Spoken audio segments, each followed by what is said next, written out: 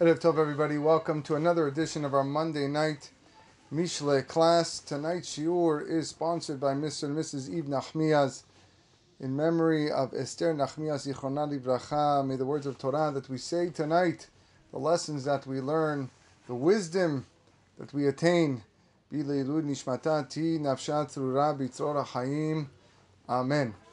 The other day I was having a important discussion with one of my children. And it was something that I felt I had to talk privately with him, with my son, about something important.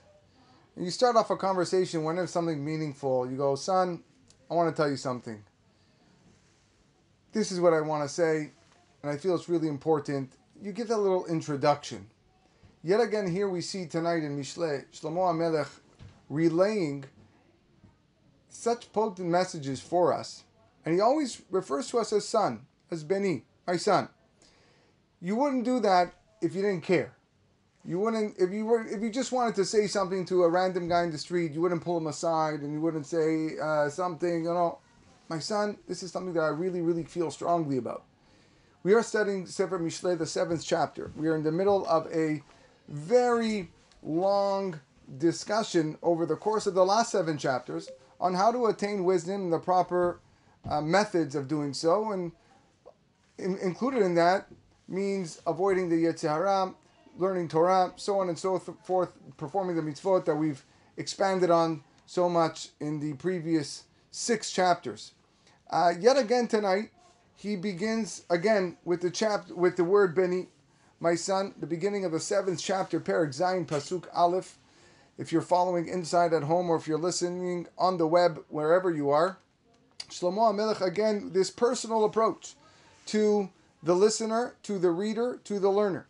And he says, Beni Shemor Amarai, my son, please hear my words.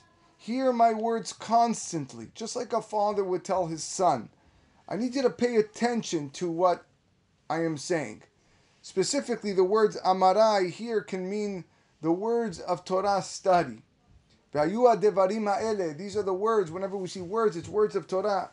Because words of Torah are obligatory at all times. Shlomo HaMelech says the Vilna Gaon is warning his son to constantly review everything that he learns in order that you will not forget them. V'hagita bo yomam v'layla. We Jews have the obligation to engage in Torah study all the time, day in and day out, at morning and at nighttime. Some people are early risers. Some people like to stay up late. There is ways for everyone to reach the beauty of the Torah. Some people enjoy it more in the morning. I, for one, am a morning type of person. I wake up early. That's when I do my morning learning. At night, I devote it to the shiurim. And some people, no, it's tough for them to get out of bed. But at night, they can stay up late. By all means, that is the time. Words are the ethical teachings, the philosophical insights of the Torah, which a person needs to internalize and recognize as truth. U'mitzvotai titzponitach. And treasure my commandments with yourself. We have already learned that many commandments are only performed at certain times. Right? If I was to open Megillat Esther right now and read it in front of you and you're listening, you're not fulfilling the mitzvah of Kriyat Megillah because it's not Purim right now. If I was to light the Chanukah candles tonight, you wouldn't fulfill the mitzvah of Nerot Chanukah because Chanukah is in 4 days. It's not tonight. So treasure the mitzvot with yourself. Be ready to perform them whenever the appropriate time is. When that time arrives, jump at the opportunity to perform the mitzvah. Shemor mitzvotai bechyeh. Heed my commandments and live. Because of them, you will live. You will attain an eternal life. Torah tells us, Ki hu chayecha ve'orech yamecha. The Torah is your life and your long days. Rabbeinu Bechayeh divides the commandments into 3 categories. There is one category, it's called mitzvot mekubalot, which are the received commandments. These commandments had to be received from God because a person can never deduce them from their own understanding. Among these mitzvot that we have include tefillin, tzitzit, brit milah, sukkah, shofar, Shabbat, Yovel, 50 years, Jubilee. The Torah refers to these mitzvot as edut, testimonies, because they testify to God's divinity and His creation of the world. The second category of mitzvot would be mitzvot muskalot, which are logical commandments. These are the commandments that mankind would have been able to deduce even had the Torah not been given. For example, robbery, theft, murder, deceit. The Torah refers to these as mishpatim, civil laws, ordinances. They're the laws that make it possible for society to run smoothly, to function without lowering itself to violence and strife. Last but not least is mitzvot she'en ta'aman niglan umvoar, commandments which the reason of it is not revealed or clarified. For example, forbidden mixtures, the prohibition against cooking meat and milk, the goat being thrown down the mountain on Yom Kippur, the para aduma, the red cow. These are referred to as hukim. The first two pesukim in this chapter that we started reading refer to these three categories. Heed my words refers to the received commandments. The mekubalot, the tefillin, the tzitzit. God is saying, you got to listen to what I'm telling you, otherwise you wouldn't know. And live refers to the logical commandments, because that's how you live life. You live life not murdering people. You live life not robbing somebody else. You live life being truthful, not being deceitful. Then treasure my commandments. Titzpon refers to the commandments whose reasons are hidden. That's why the shortish of the word titzpon is tzafun. Tzafun, we have on Pesach, is one of the 15 steps of the Seder. Tzafun is we hide the afikoman. Things that the reason for the mitzvot are hidden are not known to us. And therefore, we still perform them anyways. V'torati keishon einecha. Listen to my Torah like the apple of your eyes. What is the meaning of ishon? Some say it's the blackness of the eye. The Mitzudot explains the term to mean ishon lashon ish, a man. When a person looks a man in the eye, he is reflected in the pupil of the eye. And therefore, just like man zealously protects his eyes just so that he should not become blind, so too he should heed to the Torah, the intellectual eye, which provides him with illumination. If you think about the eye for the moment, it is probably the part of the body that people care the most about. We say, HaKadosh Baruch Hu, thank you so much for giving me the eyesight. What a person would do if he doesn't have the eyesight, it's very difficult. And the only thing that's really protecting this eye is our eyelid. That's the only thing. We close our eyes, and that's this little flimsy piece of skin. If you touch it, you realize how flimsy it is. This is the only thing that protects our eye. Yes, it's in a socket, it's embedded in a socket, but you would think that maybe HaKadosh Baruch Hu would put something stronger there. The fact is, the eyelid, when squeezed very tight, becomes rock solid. It's an unbelievable mechanism that HaKadosh Baruch Hu created in the body. You close your eyes as tight as you can, nothing goes in. Nothing's penetrated. So therefore, the same idea. They're just like a person protects his eyes no matter what. He closes his eyes. He has to really accept the Torah from it as well. That's why the Sanhedrin, who were the teachers of the Jewish people, they were called the eyes of the congregation. So when the eyes are open, it has to be for the purpose of illuminating spirituality, making it visible to everybody. And when God forbid something is the opposite, when God forbid there's tumah in the world, and there's disgust in the world, then you got to close your eyes as hard as you can till it's impenetrable. The Midrash tells us that David HaMelech requested of Hashem in Tehillim, Shomreni ke'ishon bat ayin, guard me like the pupil of the eye. To which God commanded, and he replied to him, Shemor mitzvotai v'chayeh. Listen to my commandment and live. Same as from our pasuk. If a person listens to the mitzvot and performs the mitzvot, HaKadosh Baruch Hu will protect him. A case in point is the Kriyat Shema that we recite at least twice a day. The prayer contains a total of 248 words. And that corresponds to the 248 organs and limbs in a person's body. Hashem promises that if a person recites Shema properly and fulfills what's written in the prayer, He will protect the person's limbs and organs, all 248 of them. So what do? Koshrem al etzbeotecha. Bind them on your fingers. In a simple lashon, make reminders to yourself in a visible place so that you should always remember the mitzvot. Nowadays we live in a world where the word notification has taken upon itself a meaning of its own. Notifications. Notifications everywhere you go. You have them on your phone. You have them on your computer in front of you. You have them in your car. You don't even have to see the notifications. You could feel the notifications. You have them on your watch. This idea of notifications makes really anything you want to do inexcusable. Because once you set it up, it's there. The reminders are there. You have reminders for your medication. You have reminders for your pills. You have reminders for your meetings. Notifications is everywhere. So if that's the case, why can't we make notifications for our mitzvot? Why can't we make reminders and tie something? Koshrem al etzbeotecha, Shlomo HaMelech says. Bind them on your fingers so that you remember what to do. After Shlomo HaMelech is telling us to heed the Torah and the mitzvot, here we're addressing an individual who is so preoccupied with work that he seems to have little time to remember or engage in any form of study. And he's going to give the excuse, I'm tired, look how hard I work, and maybe because of my work I don't have time to perform these mitzvot. And therefore, koshrem al etzbeotecha, bind them on your fingers in every step of your work. Whatever you do in life, try to find a connection to the mitzvah.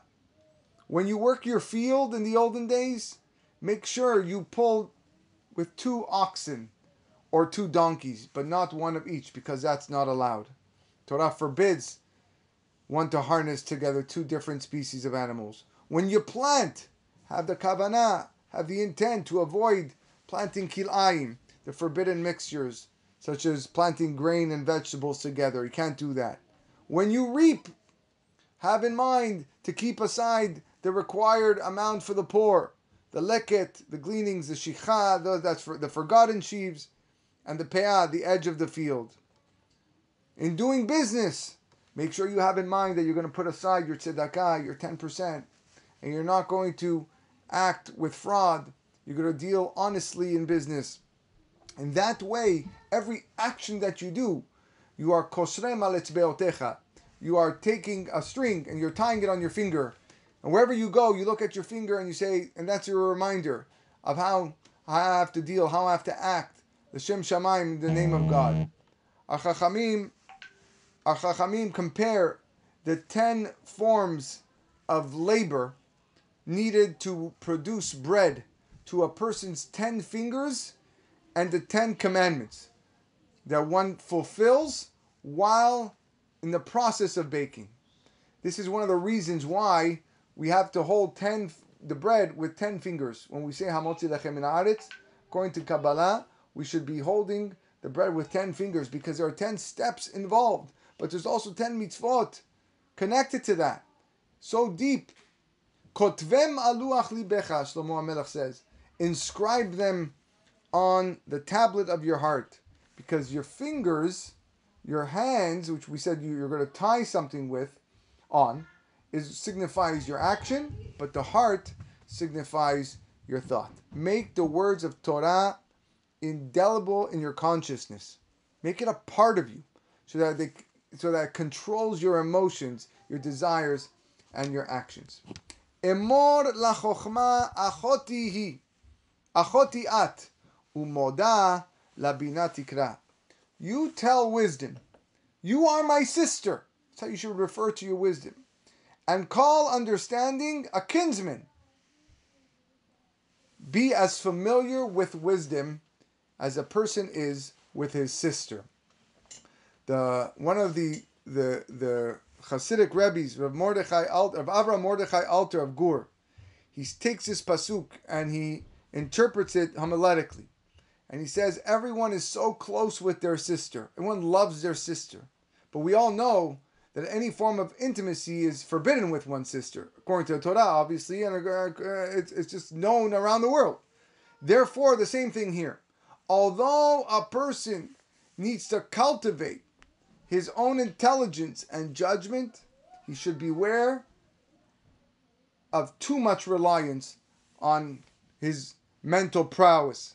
The wisdom of the Torah is what's important. The wisdom of the Torah always supersedes your own wisdom. And whenever in doubt, and whenever thinking, but I think one way, but the Torah is telling me another way, you got to choose the way of the Torah. A person should sacrifice himself for Torah just like people are willing to sacrifice their lives for their own sibling, their own sister. We see this last week's Perashah, the actions of Shimon and Levi, Yaakov's sons, on behalf of their sister Dinah. They saw something that they didn't like, how Dinah went out and she was taken by Shechem and she was violated. Look how they defended their sister. Just like you would do that, you defend the Torah. Just like you defend one of your siblings, you defend the Torah and the mitzvot. If someone comes to you to speak ill of the Torah, to speak ill of the mitzvot, to put down religion, spirituality, you defend it, just like you would defend your sibling. Rav Hirsch explains that we are to call wisdom our sister. Why? Because our sister is our father's daughter. Not our biological father, but rather HaKadosh Baruch Hu in Shamayim.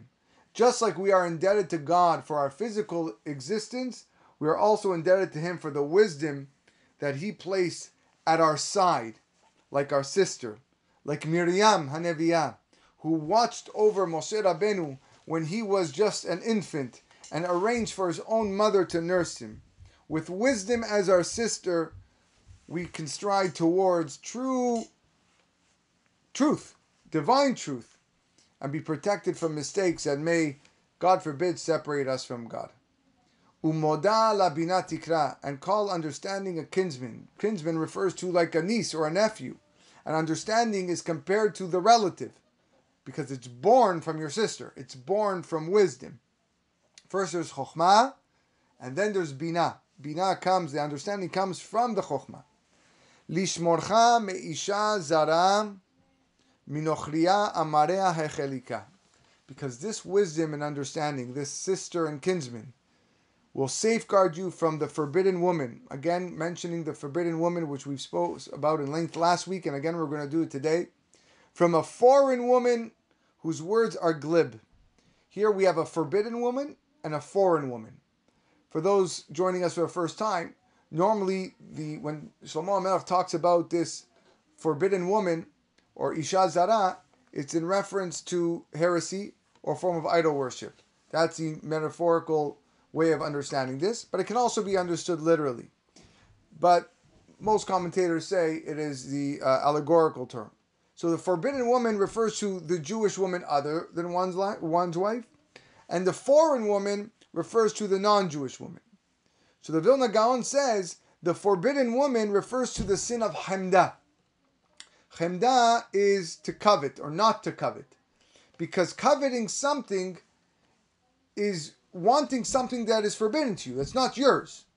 When God gave your neighbor this beautiful car, and it belongs to your neighbor, it's not yours. And if you covet something that's not yours, God forbid you may take it, and therefore there's a lav involved.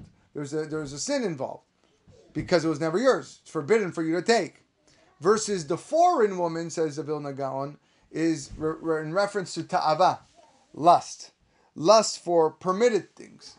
I have this lust to do something that I'm allowed to, but I shouldn't be doing because I need to maintain a high level of spirituality. That's the foreign woman. Ki bechalon beti be'ad eshnabi nishkafti. For I looked out of my window from my house through my lattice. So just as an introduction again, in the following Pesukim, Shlomo HaMelech is going to describe how a harlot entices men with glib talk. And in order to impress the listener with seriousness and truthfulness of the warning, Shlomo HaMelech is describing the occurrence as if he saw it himself from his window. Now, this is a very long discussion that I'm afraid we're not going to finish tonight. We're not done yet, but we're not going to finish all of it tonight about this foreign woman, or this harlot. But keep in mind that, again, the allegorical meaning to it about heresy and Avodah Zarah. So Shlomo HaMelech is saying here, metaphorically, thanks to my wisdom, because I saw it, because I was able to attain wisdom, I understood people's actions. I know what's going to happen now when being enticed by this woman. A window implies seeing something that is openly visible. A lattice implies an aperture through which hidden things may be glimpsed, maybe not.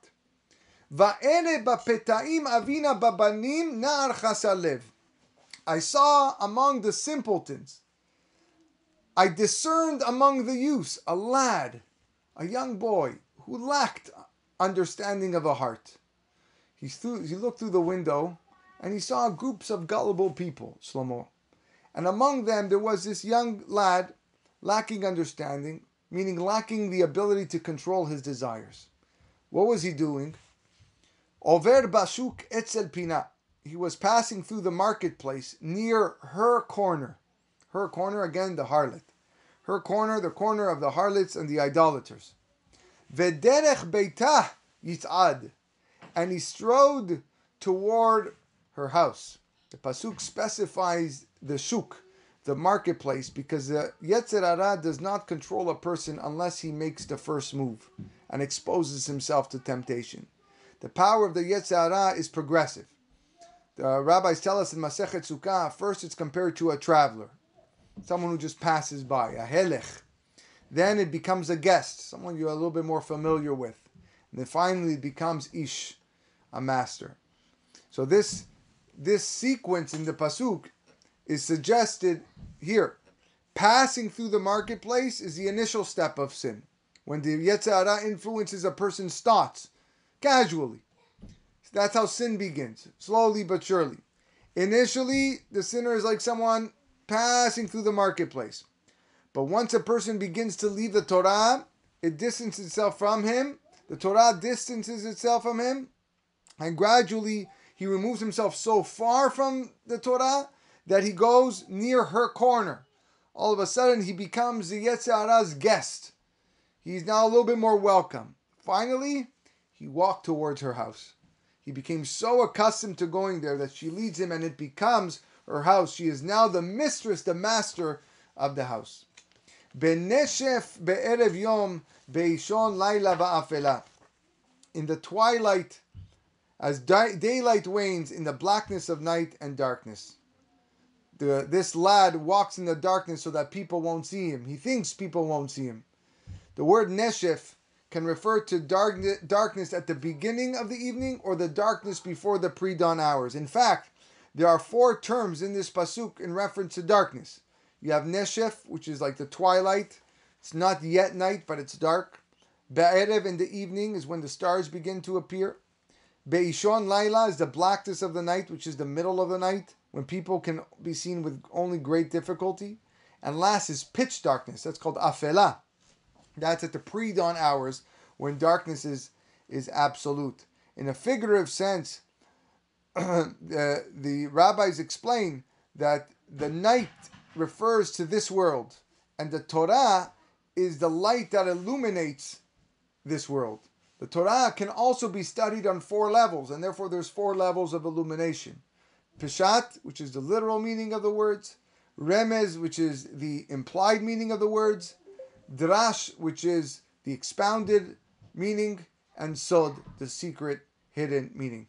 If someone forsakes the study of Torah, first he's going to forget the Sodot, which is the highest level, the secrets, then the Drash, which is level 3, the interpretations of difficult passages, then the Remazim, the hints, and it comes to a time where he'll even, God forbid, forget the Pshat, even the simple, literal meaning of the Torah. He'll be left in total darkness, in Afelah. It is said that Rabbi Elazar ben Arach, who was one of the greatest disciples of Rabbi Yochanan ben Zakkai. And Rabbi Yochanan ben Zakkai referred to him as a spring flowing stronger and stronger. Kemayana mitkaber in Pirkei Avot he's referred to.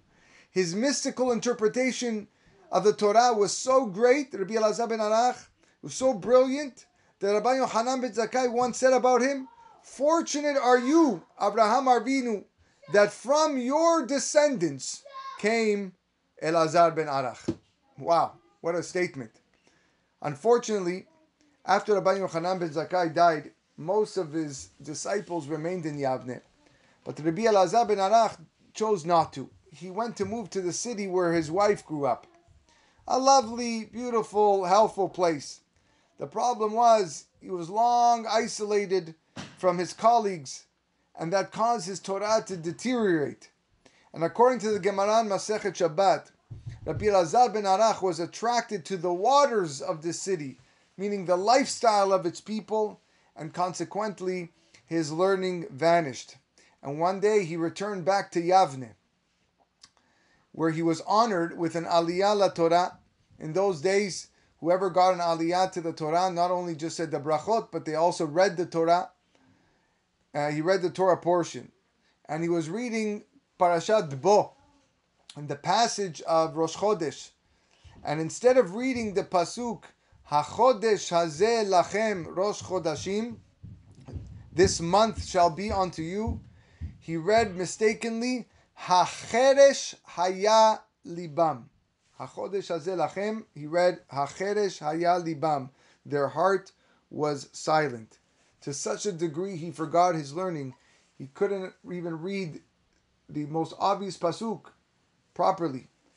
The Chachamim of Yavne, the sages, saw this, they couldn't believe it, they prayed for him, and his great knowledge was restored. So this is what happens. We need the Torah to illuminate our darkness. And this was going on with this guy, this young lad. He's walking in the marketplace, he thinks nobody can see him, but he's alone in the dark. Ve'ineh isha likrato. And behold, a woman approached him. According to Rashi, it means actually a woman, or again figuratively to a person who wants to entice him to sin. Shitzona, the nakedness of a harlot. Unsurat lev, and with siege in her heart. Her heart is surrounded, engulfed by foolishness and lewdness. This woman besieges the hearts of men to control them and to capture them. Homiyahi, she's tumultuous. She makes an uproar so that everyone around her should hear her voice in the darkness. She wants to see the commotion. She wants to see the tumult in the world. And therefore, she goes out. Vesoraret, and she's rebellious. She abandons the ways of the righteous. She speaks words of rebellion and adultery. Beveita lo yishkenu raglea. Her feet do not dwell at home. By not remaining in her home, she violates all the laws of modesty. We are taught in Sefer Tehillim, Kol kevuda bat melech penima. Every honorable princess dwells within. And again, I relate you back to the parasha we read this past week, that horrific incident with Dinah, and how she was violated by Shechem. How did Shechem even find her? This is the daughter of Yaakov Avinu. And Rashi says, you want to know how she was found? Just look at the first word in the parasha. Vatetzeh Dinah bat Leah. Dinah went out. She went out of where? She went out of her house. Rashi says, Yaitzanit haita. She was a girl that liked to explore. She liked to go out. She liked to mingle with people and see. Although there's nothing wrong with mingling with people, but for a person who wants to represent the Bat Melech, the princess, to be a princess of God, it's best to be within. It's best to be at home as much as possible. This was the brilliance. This is what made our matriarch so great. That of Sarai Imenu, V'Sarai Hine Ba'oel. When the Malachim came to Abraham Avinu and said, "Where's your wife?" Ayeh Sarai Ishtecha. And Abraham Avinu said, "She's in the tent. It's where she is. She's modest. She's inside. She's humble." Dinah made the mistake of going out and to explore, revealing herself in social ways, in social circles, and that's how she was grabbed by the son of Hamor, Shechem ben Hamor. Pam bachutz, pam barchavot, sometimes in the courtyard, sometimes in the squares, to chase after her lovers. Va'etzel kol pinat te'erov. She lurks at every corner, waiting to find someone lacking understanding. She's trying to find bait. She's the bait. See who she's gonna, what's a catch? Who's the hunt? Vechezika bo v'nashka lo he'eza panea v'tomar lo.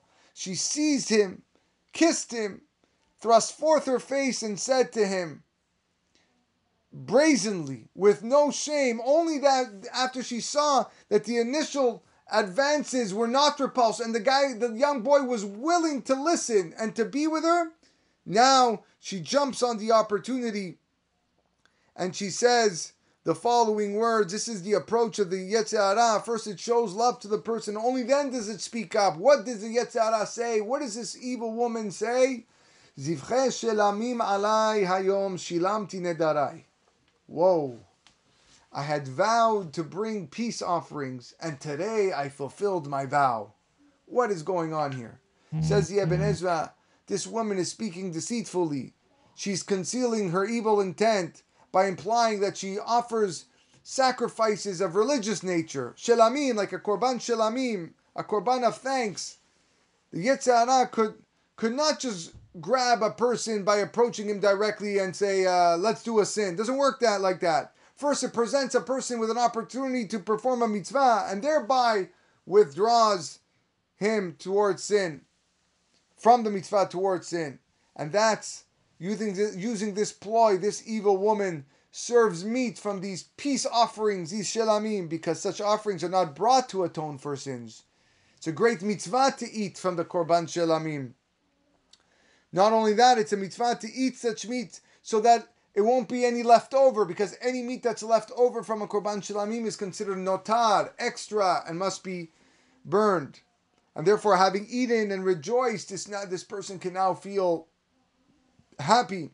He feels rejoiced, but yet he's also vulnerable to the Yetzer Hara, because the Yetzer Hara can best succeed if it sweetens its victims with good deeds, and then sometimes even gets them to perform total evil. A person needs to be wary of sinning at all times, especially when feasting and rejoicing in the mitzvah, for that's a perfect breeding ground for the Satan.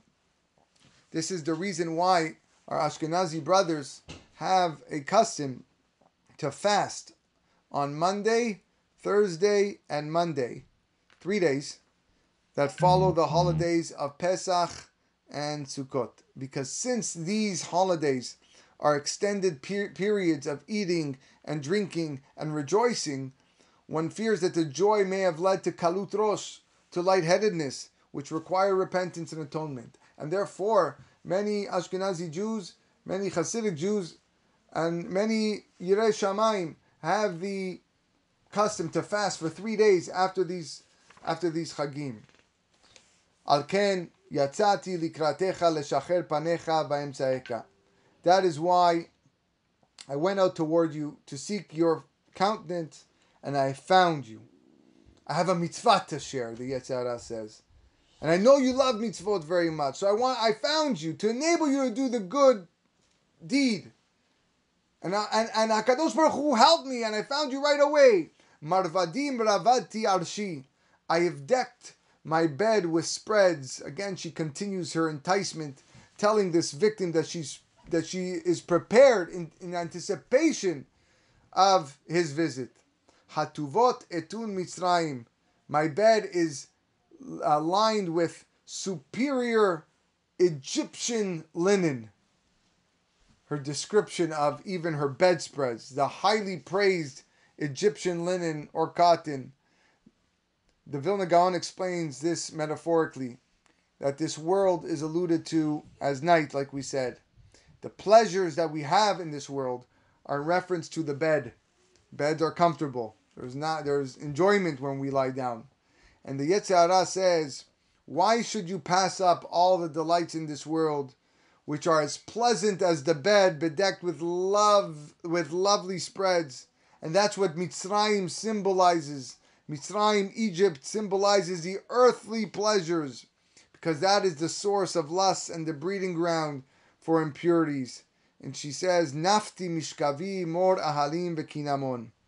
I have not only spread my bed with his beautiful linen, but I have perfumed my bread with aloes and cinnamon, like a person who waves a scarf in a perfume store in order to circulate the scent. I have sprinkled my bed with aromatic spices of aloes and cinnamon to bring a good scent to you so that you can come with me. This is all part of her plan.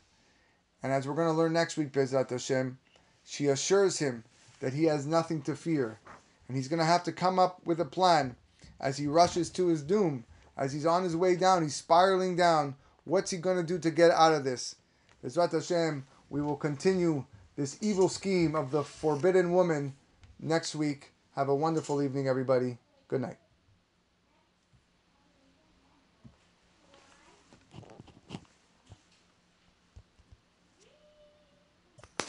The Finding Holiness podcast has been brought to you by Eli's Fine Foods. Check out their website at elisfinefoods.com, serving the Toronto community for over 25 years.